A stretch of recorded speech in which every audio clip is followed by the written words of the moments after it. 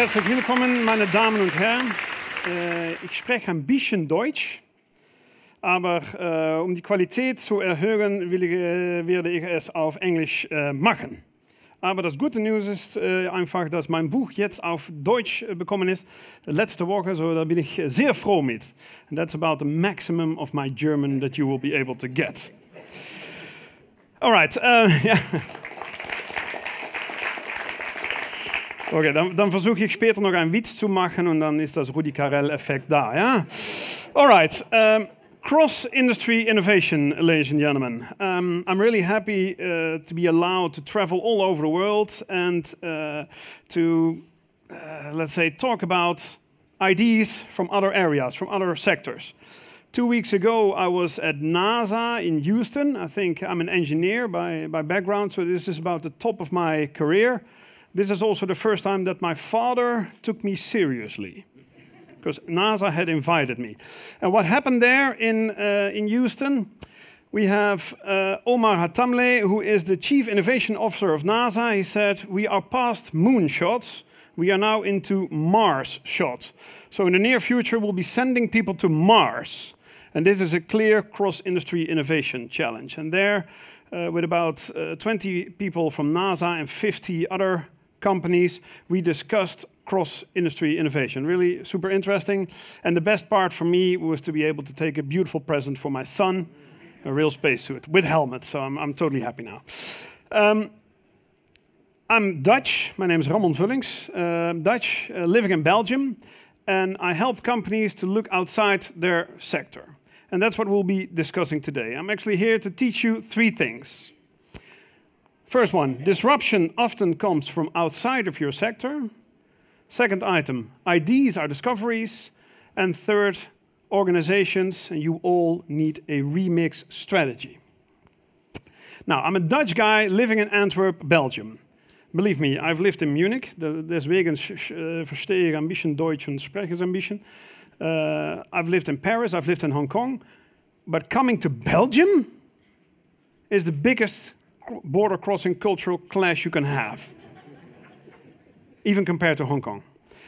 I'm part of a beautiful network, half Flemish, half Dutch, and we travel all over the world to help companies innovate. These are my 7 beautiful colleagues. Now, I love to travel. In 2008, my wife and I, before we got our son, we decided to travel the old Silk Road. And the sport was to travel the old Silk Road over land, not using airplanes. This took us 1.5 years to finish this whole travel around. We took boats. We had to fly, I believe, 2 times. But for the rest, all over land. Why did we do this? This was to learn from how, especially in the East, people tackle similar challenges, but figure out totally different solutions. So I made a lot of pictures there, and you'll be seeing a few of them as we go through my presentation. This was in Nepal. There's a village called Opportunity Village. Beautiful. So all kinds of beautiful things. Now, my life's quest is to figure out elegant solutions. You are in a certain business. Part of you is here with the lotteries, with the casinos. Part of you is here from totally different sectors. And my quest is to look for elegant solutions, because someone else probably has figured out a more elegant way to solve what you are trying to solve.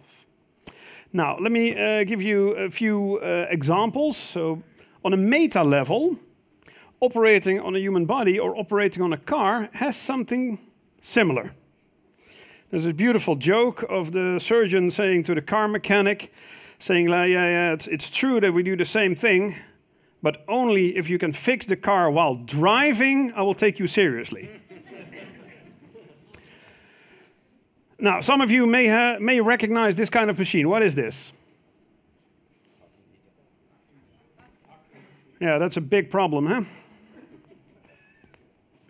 Intelligent audience, huh? Yeah, higher educated. You think this is a parking meter. It is not. This is designed by the devil himself to frustrate intelligent people like you. Because you put your credit card where the stupid ticket goes, you try to get the Quittung from wherever. It's absolutely devilish design. Now, if you take the IKEA approach to this, you get something like this. German design, by the way. This is elegant design. The right thing, I would say a parking thing. The left thing, bad. Now, more creative ideas. If you ever go to London, try to figure out the blue taxi, the blue cab, because the blue cab will take you for free within the city center from point A to point B. Why do they bring you for free? Because they've merged two fantastic ideas. A taxi driver always wants to talk with you, and you need to go somewhere. And if you're on the street and someone with a, what is that in English or in German? Klembord, the little plates with paper on it that you try to interview people. Normally what happens on the street, if you see someone like that, you deviate around. You try not to be interviewed. In this case, they've merged the two, because the person driving the taxi is not a real taxi driver. It's an official market researcher, and he will interview you while driving, taking out the stress of your normal argument, I need to go somewhere, and then asking you what kind of deodorant you use, what your average house income is, if you have 1.3 children on average, whatever they ask. So that's a beautiful combination. Now, these are the kind of things I play with. The model behind my thinking is concept, combine, create. First, we conceptualize innovation questions, then we look for smart combinations, and finally, we make it fit. Now, I get to run around a lot of cool companies. With the police, we were with a task force house, and this is with a big energy company. And they had a challenge to get more effect with reduced workforce. So these days, you operate power plants. In the old days, you would do that with 35 people. Now you only do it with 3. That requires a totally different skill set for these people. So we went out to look where can we learn how other areas actually have a very small crew manning a very complex operation. Now, then we went out. I wish we actually went out to the International Space Station, but we just did desk research on them. We did some desk research on polar and Arctic expeditions, because in all cases you have a small crew managing a very complex environment. And we did get to visit this thing. A submarine.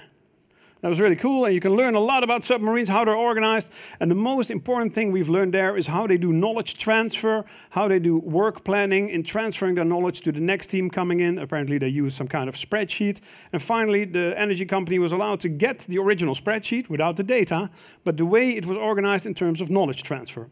These are the kind of programs we run, so they look a little bit like this. This is an artistic impression, like our visual harvester there in the corner, beautiful thing. In more, let's say, a business PowerPoint speak, it looks like this. Stage gate process, module 1, 6 months cross-industry program. So this is the kind of stuff we do with a lot of companies to figure out ideas from outside, being open to integrate them. Now, as we're also talking about digitalization, let me grab one of the items. The creation of a new digital channel. For a large, I won't say the name, but for a large company, they wanted to create a new digital channel. So we went out to research how other sectors and industries did something similar. And we asked all kinds of experts from other fields. We got someone in from Vodafone, we got someone in from Nike, from Van Gils, and from Max. And that was really great to learn from these other kinds of digital channels on how they manage their processes. And what in this case we learned from fashion, and that came from the person running the Max web shop, because they were, in this case, it was an electrical appliance manufacturer that wanted to go more digital, and they wanted to learn, in this case, from fashion. So what we learned from the person from Max is that they actually used their website because they were really afraid, our client was afraid of all the returns. So supposing they would be selling phones, you send out phones and finally you get a lot of returns. Returns means a lot of costs and everything, and if people then order 20 phones, send 20 or 19 back, keep one, they were afraid of that process. And this guy from Mac says, oh, that's easy. We use data mining to figure out who the people are that normally order 20 dresses and send them all back. Okay, yeah, you can determine that, okay. And then? You cannot say, no, you cannot buy in our web shop or anything. No, he said it's really easy. Because then we change the time for delivery. Normally it's next day delivery, but for these people it's a 3-week delivery. And then they would normally hold off and go to another web shop to figure it out. So a brand, that's fantastic. So you use your data to figure out who the people are who always order so many of your stuff and send it back. And you use that just to influence one other variable in your database, increasing delivery time. And then, then you would see on the website that they would hold off on their buying thing and go to the next one. Perfect. Now, really smart things you can learn. Together with my colleague Mark, a good friend and colleague, I've written this little book. Ta-da! And I've written actually a few more books, but we're talking about cross-industry innovation here. And indeed, as just mentioned, thank you, we are now officially in German. I'm really happy. Sehr froh damit, glaube ich. It's also coming in Spanish and Thai and Korean. So if you think German is a challenge for me, wait till I speak Thai.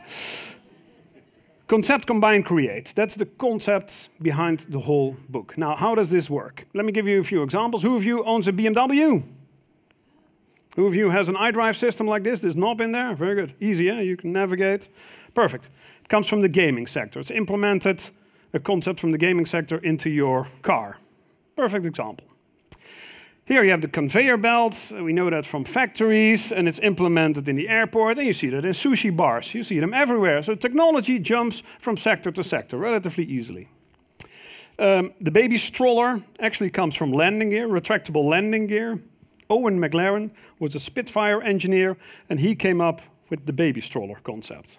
So all beautiful areas, especially, say, in physical products and technical areas, it's relatively easy. It's time to go slowly more conceptual. If you've ever been in prison, who of you has ever?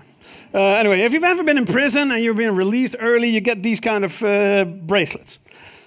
Where does it also apply? Because this is the Aldi near my place in Antwerp. I made a picture. You see this, the little red thing there? It works exactly the same thing. If you drive away from their parking lot, it blocks. Perfect way of seeing how technologies, in this case for security, transfer out of their original sector. One more example. This is in Stockholm, Hastighetslotteriet. Who of you has ever driven too fast? All right, welcome. Welcome in Austria. Who of you has ever had a speeding ticket? You can drive too fast, but you can also... very good. Now here they had the same situation. Everybody was speeding at this specific place. And here they implemented actually a little lottery system. Because instead of just flashing the people who drive too fast, they flash everybody. And the people who drive too fast, they need to pay. They get a fine. But the people who are in the correct speed or lower, they get put into a little bucket. And people are pulled out, and you win part of the money back of the people who have paid. Within a week, 60% speed reduction because of the social effect. And the brilliance of this idea was that the people who would earn money would only earn up to 30% of the money that was collected. Because the rest of the 70% was still used to manage the police officers and the cameras and organizing. So the beauty was not to go all the way in and all the way out. The beauty was just to take a 30% of that income and to use that to influence behavior. Now these are the kind of little things that you can use. Not invented here. It's crucial to see that disruption often comes from outside your own sector. Let me give you a small example. There's a candle, horse and carriage, and a traditional postbox. Beautiful. You could see Vienna there, the romance and everything in there. Beautiful. They have their modern counterparts. Electric lights, a car, and email. And you can put a new column next to it. It's probably LED lighting. It's a self-driving autonomous electric car. And finally, who does email anymore? We all WhatsApp and direct message and whatever we do. That is not the lesson of this picture, ladies and gentlemen. It's not that technology progresses. The main lesson of this image is to see that none of the candle makers went into producing electric light. None of the horse and carriage makers, the carriage makers, went into producing cars, except the Dutch Spijker. And believe me, the Post certainly did not invent nor invest in email. So the key lesson is that in many cases, major disruptions don't come from their traditional sectors. How do we counter that? We've already established that you are a higher educated, intelligent, very intelligent audience. So on the axis there is the relevancy of ideas. On the horizontal axis we have time. If I ask you a serious question, what do I get? Österreichische Leute, wanneer ik hier een serieuze vraag stel, dan bekom ik een? Ja, een antwoord. Een serieuze antwoord, ja. Super. The problem is, you do that.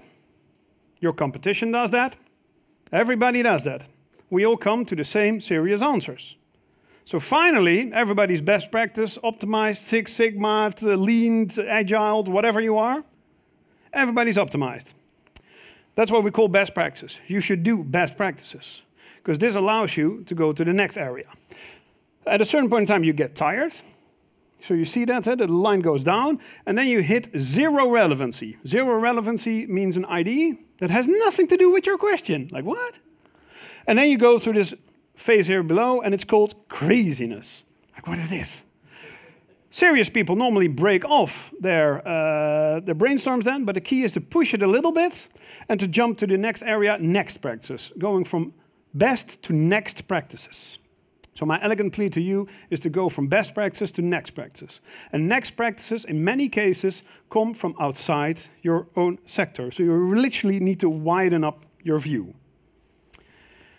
All right, a design thinking classic example, which absolutely fits my case. What is this? It's a CT scanner, very good. It's a General Electric CT scanner. Doc Dietz, a principal engineer at GE Healthcare, delivered this machine. And when he got to the hospital, he saw a little girl crying because she was afraid to go into the room with this machine. And the parent said, no, don't be afraid. We have one more try, so don't move before they sedate you. And then, believe me, I have a young child. It's not healthy to sedate children. It messes with your brain. It's not even healthy for you, even though this is the only time you actually get to sleep really well. But it's not healthy to sedate people, especially not young children. What did they come up with? They took a cue from the entertainment industry, so in this case, a bit like Disney World, and they made it an experience. Looks like this. But not only that, they made it a whole story. They made it a beautiful story. I'm blacking this out now to see why this is important. So it doesn't start with this sticker thing. It starts with the radiologist that tells the little child, I want to show you a little movie of a fish. And then the child says, yeah, okay. And then they show a little animation movie. GE is still going to send me that one day, I hope. But I'll tell you, there's a little animation fish that goes up to the child and says, hey, you're human, right? And the child says, yeah, I'm human. Why? Now, my friend, the sea star, is in trouble. He's blocked under a little stone. And can you go, I scored a boat, can you go in and out to get him? But you need to be absolutely silent, because otherwise the big rock, and then they put on the sound of the magnets in full operation, otherwise the big rock falls. And the child's like, whoa. Then the child goes in, zit, zit, goes out, gets a rubber sea star, 80% improvement in first-time right pictures without sedating children. Phenomenal. Of course, this is technically the most advanced thing you can have, but combining this with story. Now, by this time, I normally have all the people from Siemens and Philips crying, the engineers. They're, oh my God, we've been so technical and blah, blah, blah. We should add more story. And I said, guys, especially guys, I'm sorry, many of these engineers are guys. I said, you already did a fantastic work. Eh? And then why? They say, well, supposing you would have not put the plastic around the machine. This would be a scary thing. So this is good, but it can be way better. Now, and then everybody, okay, we already did our best. Now, it's crucial that you actually get to apply these things. For innovation, you need to get out of context. There was a study by IBM Institute of Business Value. They've interviewed more than 5,000 CXOs, and the primary conclusion was that more than half of them expect that their competition will come from other sectors.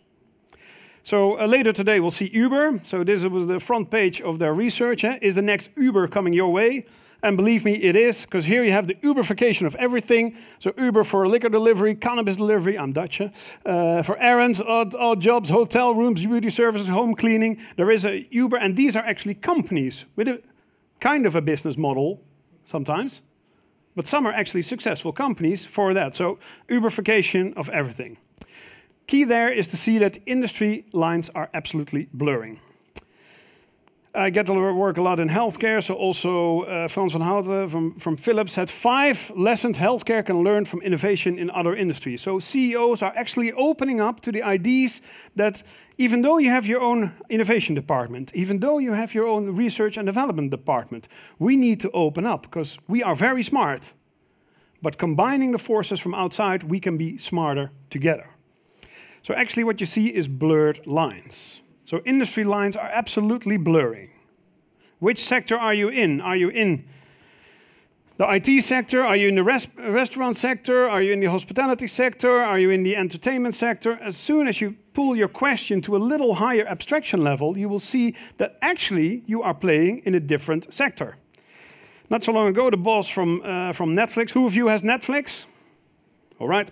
The boss from Netflix was interviewed, and they asked him, which sector are you in? Huh? You are in on-demand streaming content delivery, are you not? And he says, no. We are in the entertainment sector. And now, for the moment, the best vehicle, of course, is streaming. But who knows what next vehicle comes up? Now, that shows they have a vision, because at a certain point, Netflix will jump to the next piece of technology or whatever they require to get their message across. So it's important to see for yourself, which sector am I in? Now, the human brain has a capacity to actually limit themselves a little bit, so we need to help. So there are tools available for you. If you've ever flown via London, you see these HSBC commercials, and we made a little tool out of that. It's called the Business Synonyms tool. Who of you has customers? All right, the majority. Who of you has clients? A few, all right. Who of you has patients? A few, the shrink is in the room, very good. Who of you has students? Yeah, a few, very good. Now, at the end of the day, these are all the same. So a customer is a client, is a consumer, is a student, is a patient, is a shopper, is a buyer, is a purchaser, is a stakeholder, is a boss, is a whatever.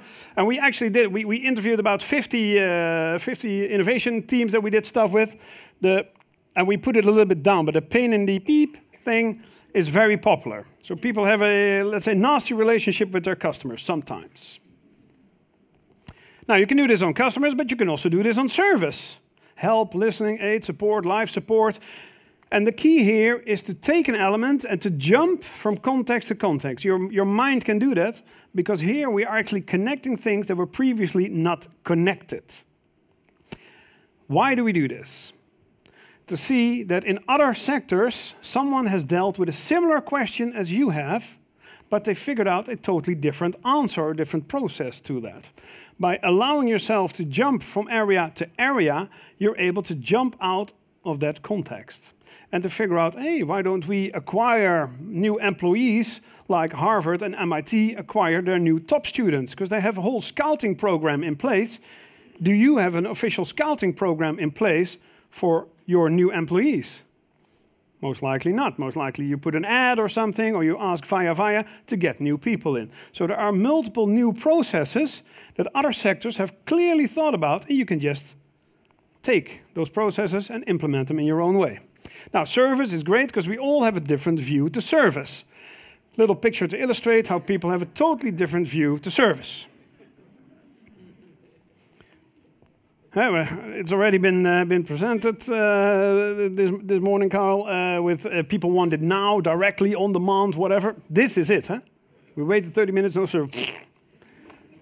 Makes absolutely no sense. Now, you can do this on supply chain, handover, blah, blah. There are so many different ways you can do that. And we already did this for you because there are a lot of these things in the book. Now, organizations need a remix strategy. You need to determine how you are going to play this game, because otherwise someone will outsmart you. Now, concept, combine, create is the process. And a great idea is not an invention, but it's a discovery. So let go of the illusion of these aha moments. Now it's figuring out, being connected, coming to these kind of innovation days to be inspired, take elements from there and use them for yourself. And cross-industry innovation is the commitment to the process of asking the right questions, of combining elements and finding patterns. Now, you can tell whether a man is clever by his answers, and you can tell whether a man is wise by his questions. Few questions. Why don't rules have expiry dates? Normally in an organization we have a rule and it stays forever. Why doesn't it just have an expiry date? Or here, why can't smart energy meters or thermostats select the right energy supplier at that moment? Or why don't companies swap employees like they do in the sports industry? Mid-game, you have a coach and you swap the person. Why don't in customer negotiations, why don't you swap the right person in? We don't do that unless there is a big problem. Then we start to swap people. Why don't we do it to optimize output? And why does a patient get lost in a hospital? While in retail, customer routing is an absolute true science. Crazy things. And why is it so much harder to vote for a politician than for the next top model? All these kind of questions, mind-boggling. So, for you, question everything. How does it work? Combining ideas, you have 3 ways to do it. You can do it inside out. You have technology, assets, intellectual capital, and you export them to another sector. The inside-out approach. Or you can do the outside-in approach. That you think, no, there's beautiful stuff to be found somewhere else. Let's incorporate in that in our structures, in our processes. Or you have the coupled approach that you both skin in the game. This is more the traditional open innovation route. Now, you need to remix your industry or remix another industry. You have beautiful knowledge assets, intellectual capital, skills. You use it for your own area or somewhere else. Cross-industry innovation is a clever way to actually jumpstart a sprungbrett. Is that the right word? Sprungbrett? Sprungbrett for your innovation efforts. By drawing these kind of analogies and transferring these approaches.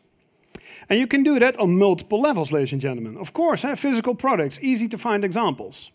On services, like the Uberification of everything, that already jumps directly into business models. But you can do that on partnerships. You can do that on your leadership style, culture, strategy. You can do it on so many different areas. So not only your core products, but also your HR processes. You name it. Cross-industry innovation is possible on all these different levels. Few examples, because I collect all these new things. Formula One. The supermarket fridges become more energy efficient by using Formula One aerodynamics. It's a nice transfer, and Formula One is a really cool area to learn from, because also optimizing factories. McLaren actually has a whole consulting arm to optimize logistical operations. And I got to be at the Aviation Meets Automotive event that actually on different materials and different operating procedures, people can learn from each other. Now you think, what's new? Ramon is not telling me anything new, it's just copy-paste. Why do I have to sit here for 40 minutes to listen to copy-paste? What's new? Now, copy-paste is not the right strategy. So my plea to you is don't copy-paste. Copy, adapt, paste. Copy, enrich, paste. Copy, take one element, copy, modify, and then paste. So don't just copy-paste. Make it fit for your area. So making it fit is way more important than over-customization. Because over-customization leads to this. And for that customer, we will do this exception, blah, blah, blah, and you get this. This doesn't sell. This sells, ladies and gentlemen. Later on, Jeffrey is going to talk about stealing ideas. There's a beautiful book from Austin Kleon. It's called Steal Like an Artist. And he outlines a beautiful process saying there's good theft and bad theft. So bad theft is just everybody wants to be. Who of you has ever heard, maybe in your company, we want to be Apple. We want to be the next iPod of whatever industry or thing. Yeah, a lot of you, very good. Believe me, you don't want to be Apple. It's a drag to work there. You don't know from your colleague what they're doing. It's all secrecy. If you actually talk to someone you're not allowed to talk to, you're fired. It doesn't really match with what we're trying to sell here, an open innovation climate and hackathons and everything. So if you just skim the surface on Apple, you would want to copy their success, but not their operating procedures. So it's important that you don't skim, but you actually study how other companies do stuff. And believe me, I'm an author. Don't steal from one, steal from many. Because otherwise it would be plagiarism, and now, ladies and gentlemen, it's called research. Just steal from as many as you can. Don't imitate, but transform, and make it fit for your customers, for your areas. And don't rip off, but remix it. Now, IKEA, and this was a design competition, so artists could figure out new quotes on their famous logos. We throw in the extra parts just to mess with you. It's you, a very intelligent Austrian manager, let me put it like that. Yeah, a few Austrian, very good Austrian managers. So you build your own Billy case thing. Very proud, and that you've done something physical. Great, very good. 3 screws left. And you're absolutely sure it's working and they're all in. So there's a beautiful, beautiful slop line. Now, why do we do this? Just to get you into the IKEA mindset, because let's go to China. What is this? Okay, IKEA in China, very good. What is this? IKEA things, and even the stupid pencils. Everything is there. It's not an IKEA. Very good. Everything is fake, ladies and gentlemen. So it looks like an IKEA. It has the same bags and the stupid pencils. The problem is, for IKEA, that everything is fake. That is as far as it goes. The problem there is that we have a rip-off, is that also the product quality is fake. These chairs break down after 3 weeks. So actually, having an IKEA there is so far, because it's hard to go in the inlands of China to figure that out. But it's hurting the global IKEA brand that the quality of these products is less. And that's the biggest problem. That's why they go through legislation and legislation to move. And these are just as big as IKEA's. This is a big skimming operation. So that's impressive. So be careful next time you buy your IKEA stuff in China. So my plea to you is choose your right strategy. This is a business card from a divorce lawyer. Like, oh, you're no problem. There you go.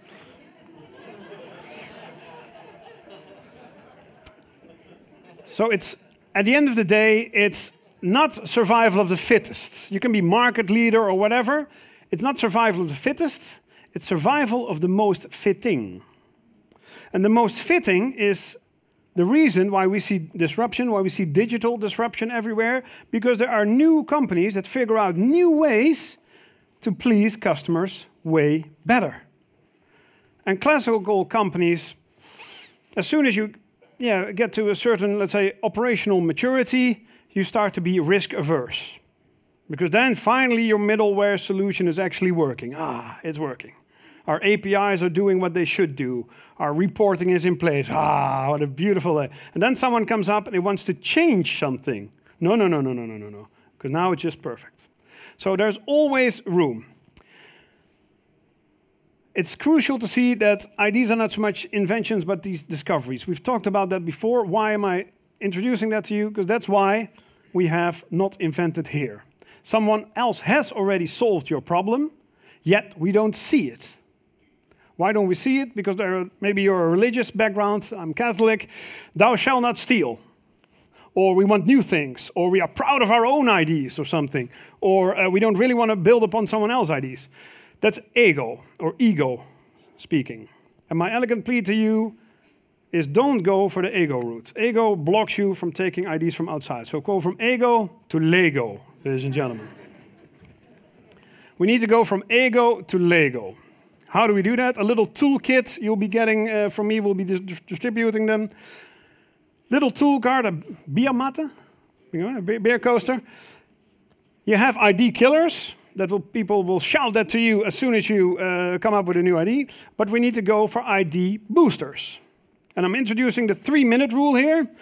If you have this thing in your next meeting, next time someone comes up with a crazy ID, don't judge the person or the crazy ID. First, let them speak for 3 minutes to investigate the ID. Because the problem is we normally don't judge IDs. We judge our IDs of IDs. And that's a very important thing to know. And that's why you'll all be getting these things. If you're external, not from lotteries or anything, you're lucky because you get to take one home today. And the rest, Christian, we will distribute via your internal network.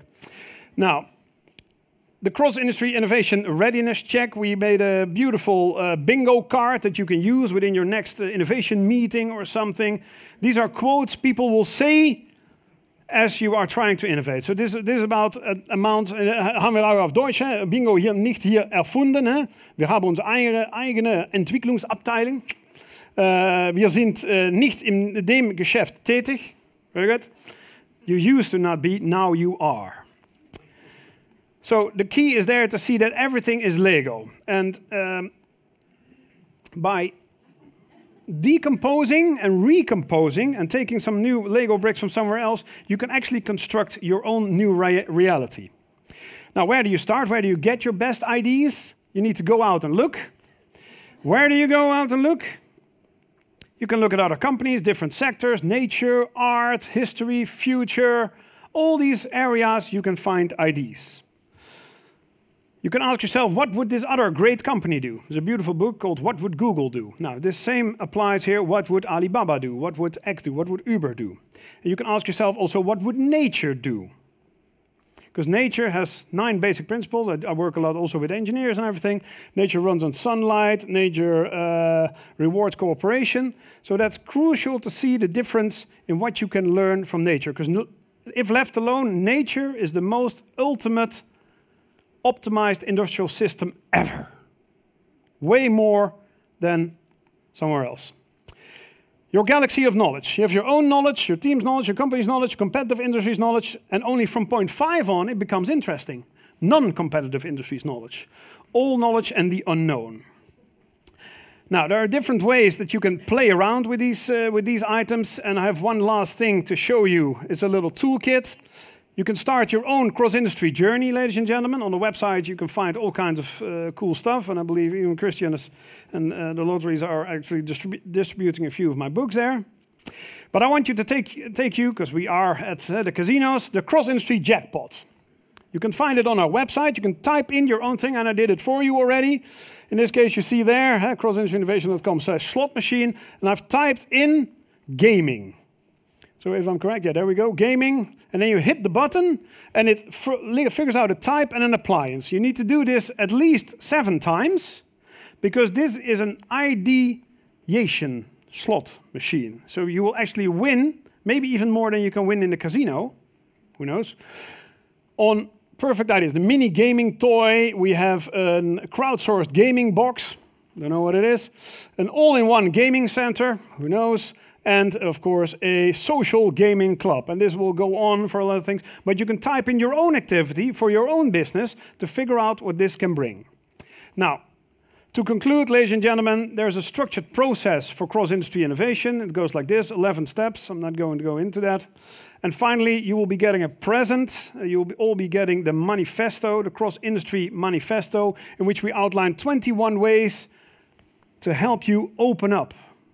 And the final one is travel more, and that's what I like to do. So we can only connect the dots that we collect. And I'd like to end my story, what I've begun it with, the key insights. Disruption often comes from outside your sector. You need to go from best to next practices, and industry lines are blurring. Ideas are discovery. Someone else has solved your problem, and you need to go from ego to Lego. And organizations need a remix strategy. So you follow the cross-industry innovation process, you use knowledge brokers, and you don't copy-paste. So in short, go outside your business, because otherwise you might be out of business. Thank you very much.